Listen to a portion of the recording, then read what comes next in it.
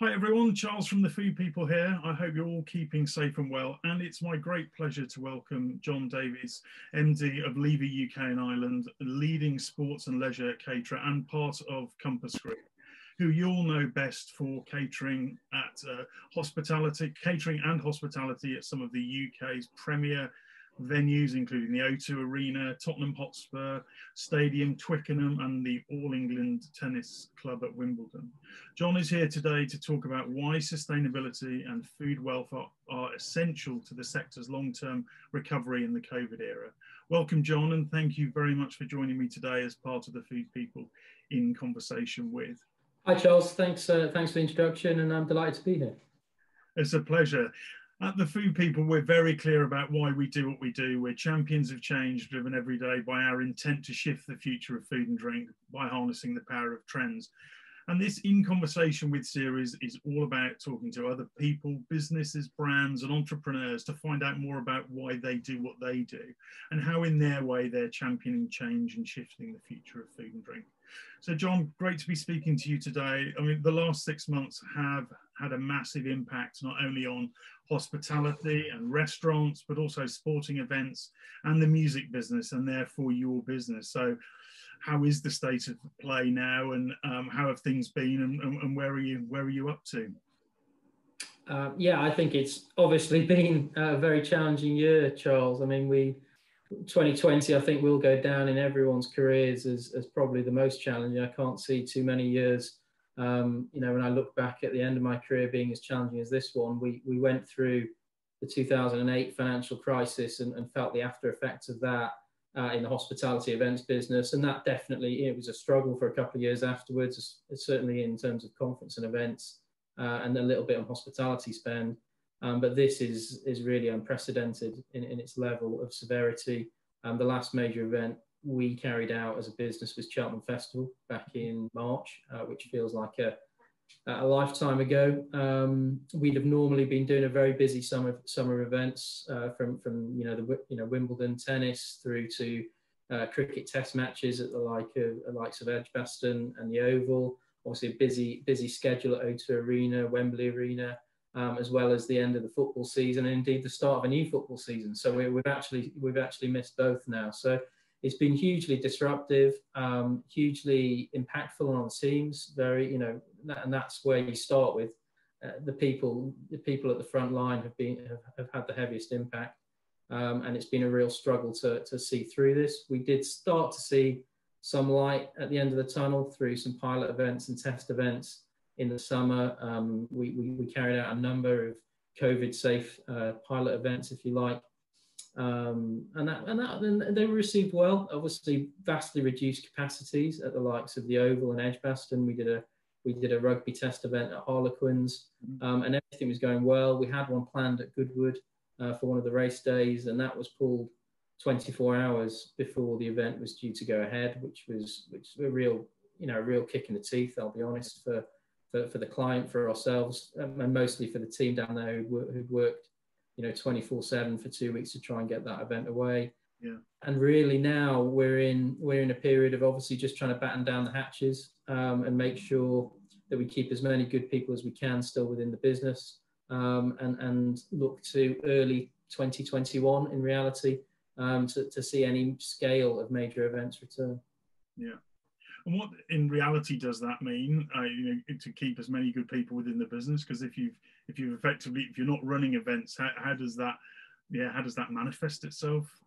Well, look, you get to the point where if you cut too hard, that there will simply not be the skill set, the operational knowledge left in the business to relife it, to remobilize the business, because that's effectively what we're looking at, remobilizing an entire business from scratch. Yeah. That will have been mothballed for almost a year when we get around to it. Yeah. So we have to keep as many people as we can, general managers, hospitality managers, retail, head chefs in the business. Now, we've done that through a lot of redeployment. We're lucky in a way in Compass that we have 6 major segments. Yeah. And of those 6 major segments, I'm fully closed down, but obviously we still have busy operations in healthcare, in education, in defence. We've also, been trying to help wherever we can across across the crisis. So very early on in the crisis, all our variable staff we try to redirect into our healthcare operations to support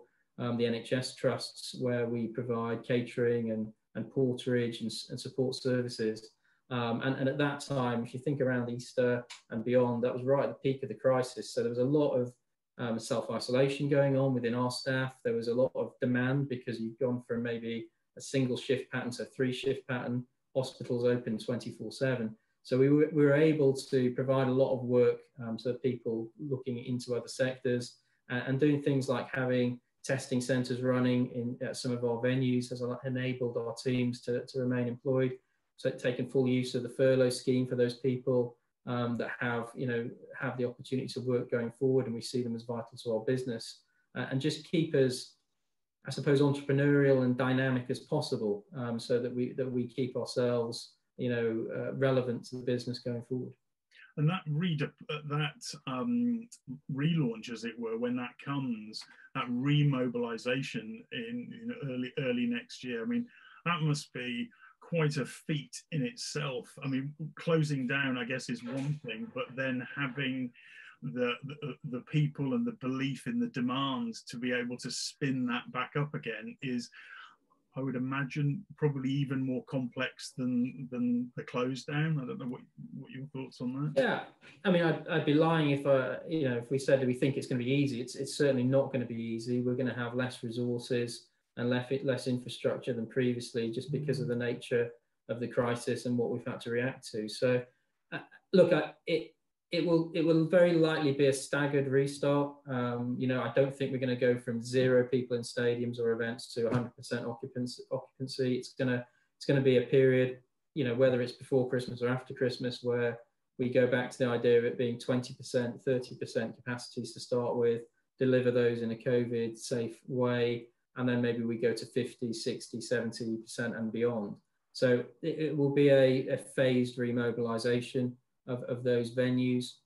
We are the biggest contract caterer both in the UK and the world, so we have access to the biggest resource pool. It's about pooling resources, keeping that knowledge base in the business, but being very flexible and dynamic. And I think they're the watchwords of how we come back. It's not going to be this is my venue, I sit in a silo. We have to break all the silos down. We have to view ourselves as one business supporting each other. And the only way we come back is if we have a common purpose and a common vision of how we get there. And I feel in Levy, we have a very, it's an easy thing to say we have a family culture, but generally we do. I think we all know where we're going. We have a vision and a purpose. We have great pride in what we do. And I know everyone in the Levy team is chomping at the bit to get back into events and deliver hospitality. And I know we'll get through it. It's just going to be a big challenge. Yeah, no, that's great, and thanks for sharing that context. But it's a lovely segue actually. And you mentioned the Levy purpose and the vision. Can I ask you, would you be prepared to share that with us? We'd love to hear more about that, if that's possible. Yeah, look, I've been in hospitality or food now for 20 years. And I've started, when I very first started, I was in university and working as a chef as kind of like a secondary job to pay off my student debts. And that was really the first time I got involved in food. And I've seen the whole industry change over that 20 years. I've seen the food on the high street, in restaurants, the whole British cultural scene change. But I've become very interested in the last 2 or 3 years around the food system itself, about what food we eat, why we eat it, the seasonality of produce, the connection between industries and companies like myself with the actual producers and growers, the whole carbon footprint of the industry and the impact it has on climate change as a proportion to other factors is really staggering when you do the research and you look into the facts and figures. And that's led me to sort of marry up the Levy vision into a real clarity of purpose. One is in terms of what we deliver, food on the plate and the customer service we deliver, don't do anything that you're not proud of. I mean, that's as simple as that, really. We offer many different varieties of food, whether it's public concourse to the finest hospitality that you might get at the likes of a Wimbledon or Tottenham Hotspur, to very informal, casual dining that you might get at one of our smaller race courses. But the principle remains the same. Don't serve it if you're not proud of it, and don't serve it in a way that you wouldn't be proud of. And that pride is what we've instilled over the last couple of years. But we've got to back that up by doing it in a way that's good for us as a business, i.e., it's healthy for us, but it's got to reflect that it's going to be healthy for the planet and care for the planet going forward. And we see it as a really a 2 or 3 pronged strategy of what's good for us should be good for the planet and good for our people. And to try and get those 3 things aligned, you can only do it if you have a real focus on what is the right way to serve food and source food and treat your people going forward, because they're all aligned, I believe, in a good business. And how we grow back out of this crisis is you've got to stay true to those principles. You've got to be proud to talk about them, and you've got to engage both people that work for us and crucially our clients and customers, that we're fully aligned as to what the future can be. And how does that manifest itself in what I guess you do every day in your menu development, your sourcing, your pitching? How does that run through everything that you do? Well, first of all, if I was going to go into this space, I wanted to be really clear that I actually believed it myself, that I walk the walk. I don't just talk about it. So I made the decision 3 years ago to stop eating meat, not because I don't like meat, not because I think I'm put off by animal flesh, but because having read the stats and understood the impact, we cannot carry on eating the volume of animal protein that we do as a Western culture and still expect to have a planet here in 30 years' time that looks and feels the same. Yeah. I changed the way I drive. I've changed the type of car I drive. I changed personally how I source my own electricity and energy at home. And by that, then you read more, you get more interested in it, and then you think, oh, why are people in the business making the decisions they're making? And usually 9 times out of 10, it's just because of lack of knowledge or simply having to be a little bit more education as to where the product's coming from and the impact it has. I don't think anyone's willfully writing menus or creating hospitality experiences to have a larger carbon footprint than they should have, or to have an impact on animal welfare. It's a level of convenience culture that we've ended up in, that everything's available to anyone at any given time, that has led us to a point where we stop thinking about it. And I think that's the dangerous bit. So what we've tried to instill in Levy is a re-education, if you like, about where food comes from and why it's important, to the point where simple things maybe 30 or 40 years ago, where chefs, it would have been second nature to know what was in season, what fruit, what vegetables, even what game, for example, would be cheap and efficient to buy at that period, and also crucially taste nice. And similarly around animal welfare, it's digging under the skin of what actually happens in food production to understand, okay, if we can't afford organic or free range, which in chicken sometimes you can't, it's not the price point that you can achieve for that customer.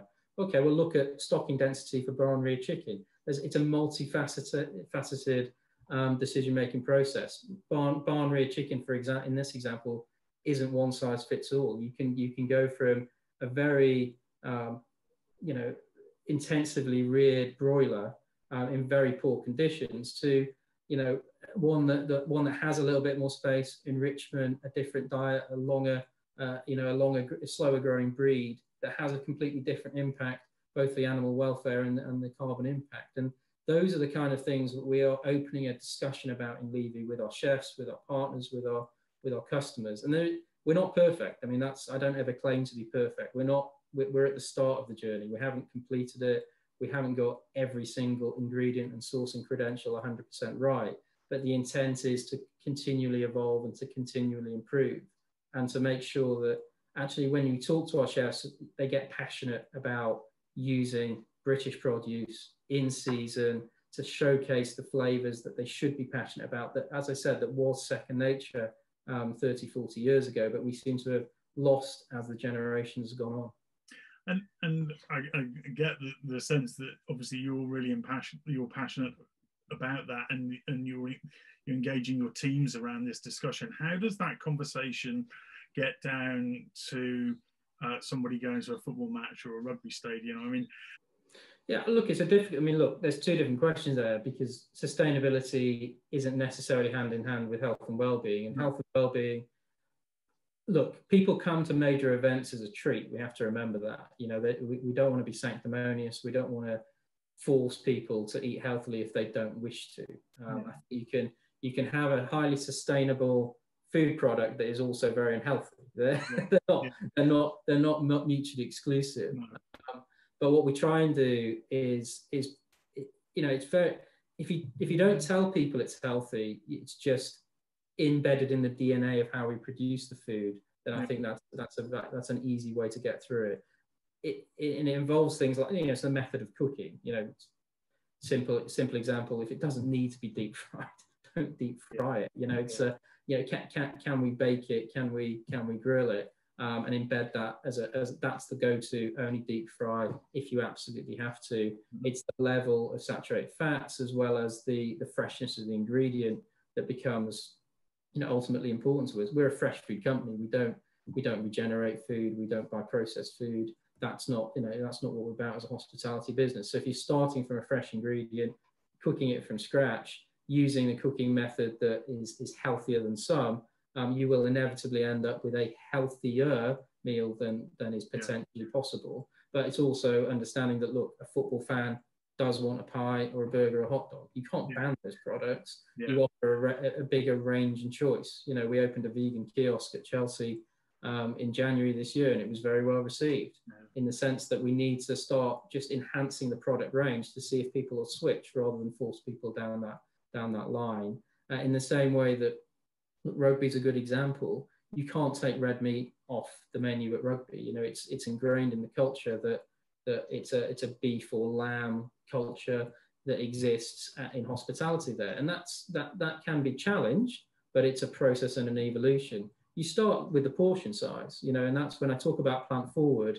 It's about, yes, you can have meat on the plate, but we should be looking at the gram size. It doesn't need to be 500 grams of beef or lamb and a very small proportion of vegetables or potatoes. How do we rebalance that menu so it's more of a balanced plate approach, to show that and most people, when you show that and you get the textures and you get the flavors and you get the colors, they're really in tune to it. And you just have to be clever in how you position the animal product. If you go down the view that it is a steak or a rump, it's very hard then to move away from that. It's about then using the meat as a garnish or a smaller portion as an overall more complex meal, which you see very much on the high street at the moment, very much in modern cooking, very much with modern chefs and recipes coming out. We just need to reflect that vision into our hospitality menus going forward. But when we ask our customers, actually, you know, what has been perceived as value in the past, i.e. it's a high ticket hospitality item, therefore it needs to be a T-bone steak, a ribeye steak, a loin of lamb. Actually, it makes people at lunchtime especially feel quite heavy, quite bloated, and quite sleepy by the time they get to the event or watching the game. And that's not what they're going to have the experience for. They want delicious food, but equally when we put a really good fish dish on, it tends to be one of the most popular options that we'll put on. So it's having that bravery to put lighter dishes on, even for a rugby crowd, and actually you'll get good buy-in. You know, it's just being that flexibility, and to challenge what's perceived as a norm. Yeah, and do your chefs get equally excited about, you know, the possibilities with protein versus vegetables? I only ask this because many chefs have talked to us about that before, about, you know, there are certain things, certain rules, certain guardrails of what you can do with a chicken breast, but actually a cauliflower, or there's a real freedom with that, and there aren't those preconceived rules and guardrails when it comes to vegetables. I don't know what your views are on that. No, quite right, Charles. I mean, ultimately, if you're a highly trained, passionate chef that lives and breathes food, and you're given a steak to cook, there's only so many ways you can cook a steak. Well, in fact, there's only one real way you can cook a steak, i.e. on a char grill for a small amount of time. There's no real skill level that you're adding to that steak, you're just taking an item and processing it in the quickest way possible. I think when you take cauliflower, well, any brassica is a good example where you can create something that's visually very appealing. They can come in all shapes and sizes, all shapes and colors. The colors that you get from heritage vegetables now are really, really exciting. And we've got chefs in our business, you know, our exec chef down at Twickenham, who went vegan himself, you know, suddenly gets really passionate about how do I pickle, how do I preserve, how do I roast, you know, how do I get away from the traditional methods of cooking, and getting the flavor combinations right in a vegetable dish are far more challenging than just taking a piece of animal protein. And I think if you get chefs engaged in it, they get really excited about the opportunities, because the textures and the visual combinations that you can achieve, I think, are fantastic. And just going back to the previous area of the conversation around sustainability, and are you managing to take that conversation right down to a consumer level? So somebody working in a kiosk is able to have that, you know, conversation with somebody buying a product around you know, the sourcing and the sustainability conversation. Is that incorporated to POS and those types of things yet? Yeah, look, in certain examples it is. Again, we're not perfect, certainly not in every case would that be true. As I said before, where we've launched specific products or specific offers at the likes of at Chelsea. Another example was at Wimbledon last year, where we took the whole chicken from a company, well, Sutton Hoo Chicken, which is a free-range chicken grower, producer, excellent producer up at Sutton Hoo. We were buying the whole bird, serving the breast in hospitality, and then taking the wings and the thighs to serve on the retail. So in that example, yes, it was on all the POS. Yes, it was on the menus. That we were using full carcass usage. This was from a free-range broiler. It come from you know, East Anglia.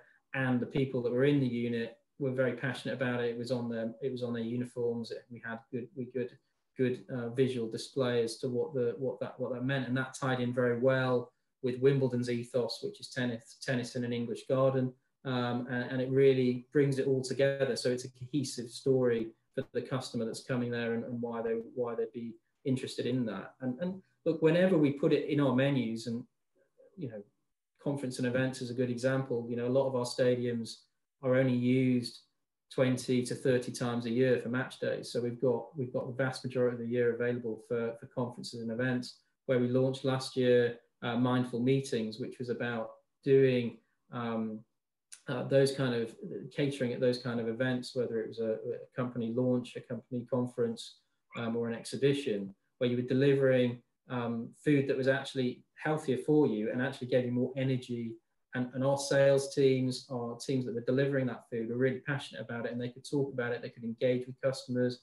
They could engage with the client who was coming for that meeting, to upsell them that package and explain the reasons why it would be beneficial for that meeting. So yes, in short, you do need everyone engaged, and you do need everyone clear on why we're doing this. And it's multifaceted, but it's positive outcomes for everyone involved.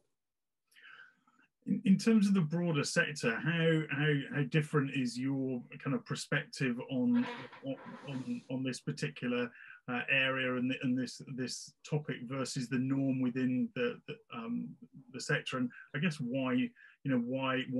Why in this moment is it a priority? Look, I can't speak for others in the sector. I think everyone's got an agenda around sustainability and sourcing. I think all clients are interested, some more than others. Depends on the focus of the organisation. I think the reason I do it is because I believe it's the best way to do it. I think it sets us apart, and it's the right way to show leadership in the industry at the moment. If it gives us a competitive edge, then great, but that's not necessarily the reason I'm doing it. I think we are only going to get out of this particular crisis, i.e.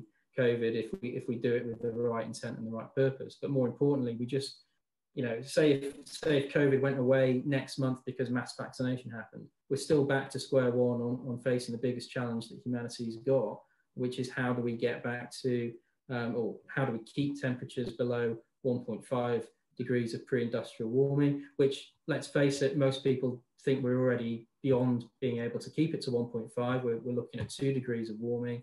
And as an industry, we have a big part to play in that. Forget about it being Levy or Compass. As an industry as a whole, if you take agriculture and all the aspects of hospitality, any estimates could be between 20 and 50% of global emissions come from all of those areas that we touch, including food waste.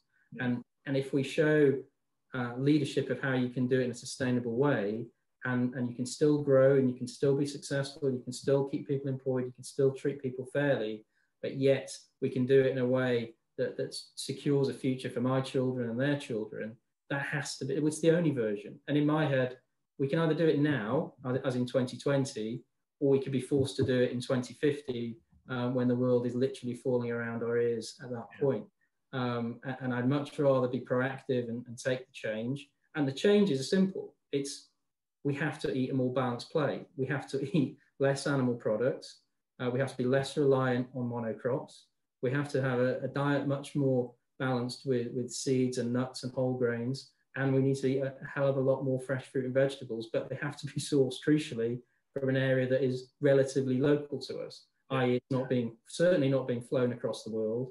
And as much as possible, we limit imports and exports of those products. And I think the post-COVID world tells us that we need to be more connected with local communities, tells us we need a supply chain that we can trust more, that we know where it's come from, and that in a time of crisis, we can feed ourselves. Because ultimately that is the challenge. How on earth do we manage to feed ourselves in 20, 30 years' time? And there'll be probably, by estimates, probably another 2 billion people on this planet. So we'll get to about 9 billion people by 2050. With temperatures rising, we'll have crop failure. We'll have mass dispersal of people because of global warming. We'll have, coral reefs completely dying off, so 25% of sea life either dead or dormant, as well as the fish and the marine life we've already decimated through dredging. So there simply won't be the land available at those temperatures to graze livestock in the way we are now, or indeed to grow. We've got a crazily inefficient food system. We use most of our land to grow crops, to feed animals, to feed ourselves. It doesn't, logically, when you step back from it, it makes no logical sense. And we cannot survive as a species if we continue in that mindset. And if we just continue to put our head in the sand and think, well, it's not up to me to change it. It's not, someone will work it out. We'll come up with some moonshot technology that takes all the carbon out of the atmosphere and we can just carry on as we are.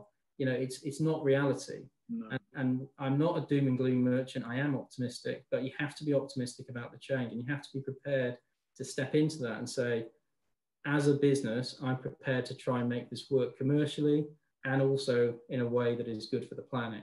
It's not easy. You can't, there's no magic bullet that makes it all work from day one.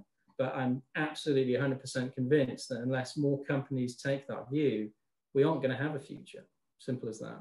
Do you have a sense of the level of impact that Levy UK and Ireland could have in the context of the bigger picture? Have you kind of done that math and said this is what if we do this is the kind of impact that we could have?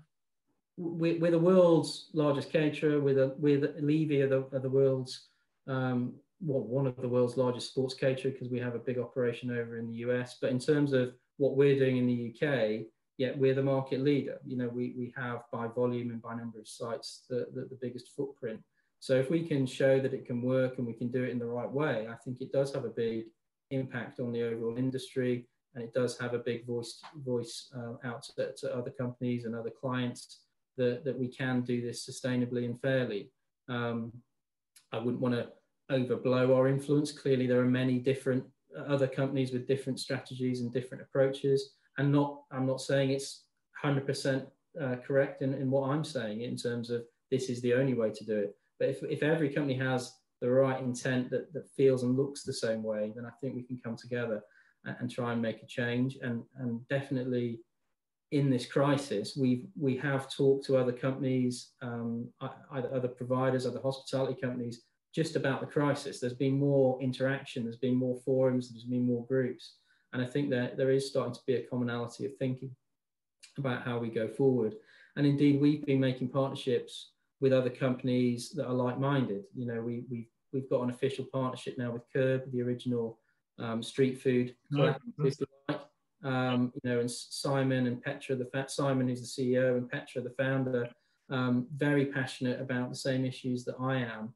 And it just shows that if you can start, and we started those conversations literally, may have been just before lockdown, but certainly accelerated in the period of lockdown, to say, okay, how do we jointly support each other? We're like-minded, we've got the same approach.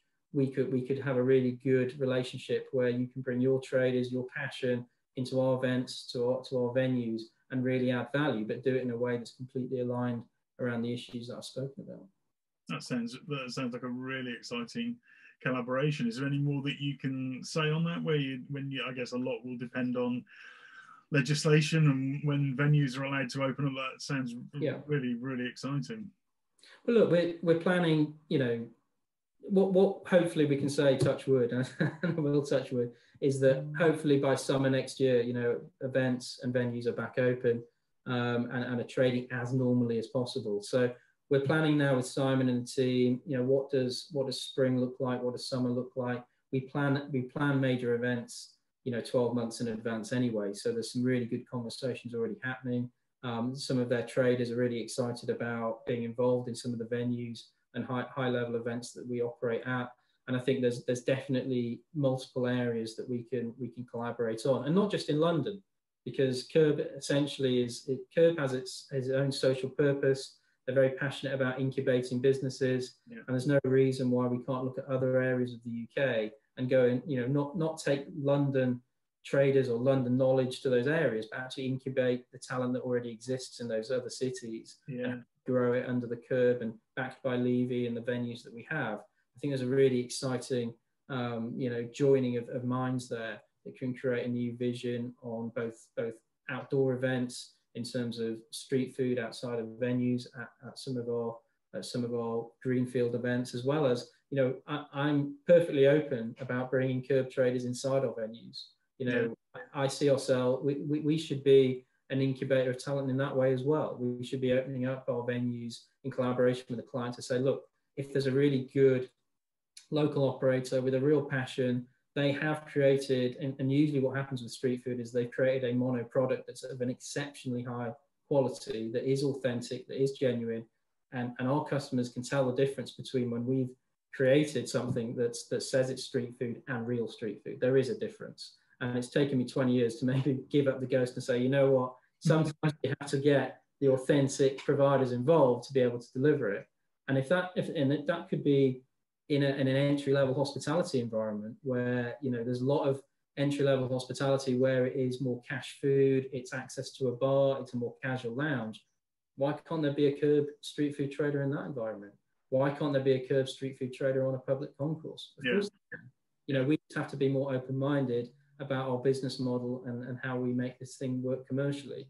But ultimately, if we give the fan or the consumer what they want, which is a great product at the right price, we should be pretty flexible about the route to market. Do you think and I would probably think about it more as the COVID era as opposed to lockdowns. I think this is going to be an influence in our world for some time to come in some form. Do you think that what you're doing with Curb there as an example is just even more relevant in this era? Yeah, I mean, look, it's too early to say what events in the future looks like in a world where people feel, I mean, I think people need to feel safe to come out again to major events, and they need to feel that, and that could be achieved through mass testing, you know, instant testing results, lateral flow, or it could be achieved through vaccination program, or it could be achieved because levels and incidence of cases have just tailed off completely as we get into next year. But once that's achieved, I think there is a huge pent-up demand still to get out into live entertainment, into live sport, into big conferences and exhibitions, because we've been doing exactly what we're doing for the last 7 or 8 months, which is talk virtually, you know, on a screen. And we humans are social animals. We are born to interact. We're born to go out and to express ourselves, to be part of a tribe, whatever tribe that is, whether that's a football club that you support, like Everton for myself, or it's an industry that you feel connected to, and you're going to that exhibition or that convention. That will still exist, and I think it will exist, you know, in a stronger format, because working from home or virtual home working, I think if some level is going to happen and continue to happen in the future. So connecting on a regular basis, whether it's your fellow colleagues, whether it's companies getting together to talk as a team, or whether it's friends and family getting together on a hospitality format, I think there'll be a huge demand for that. And we've talked about this, I guess, on and off as we've been discussing, but I wanted to ask you specifically about perhaps outside of some of the territories that we've discussed, where you perhaps individually, but also as Levy, see some of the challenges and opportunities as we move, you know, further into the near future. We don't, you know, I think this has been a bit of a wake-up call for us. You know, we've had unparalleled growth as an industry, not just Levy. I think all hospitality, both on the high street, in major events, in sports.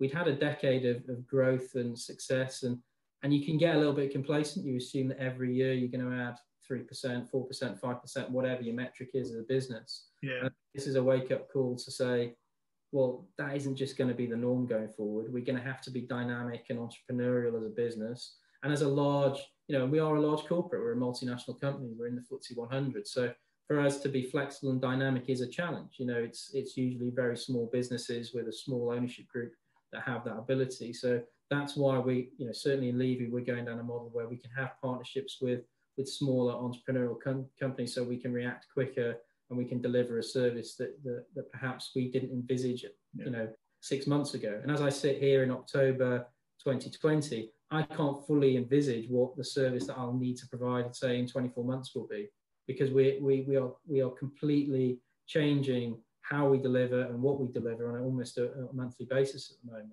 We had plans in place before the crisis, for example, on technology.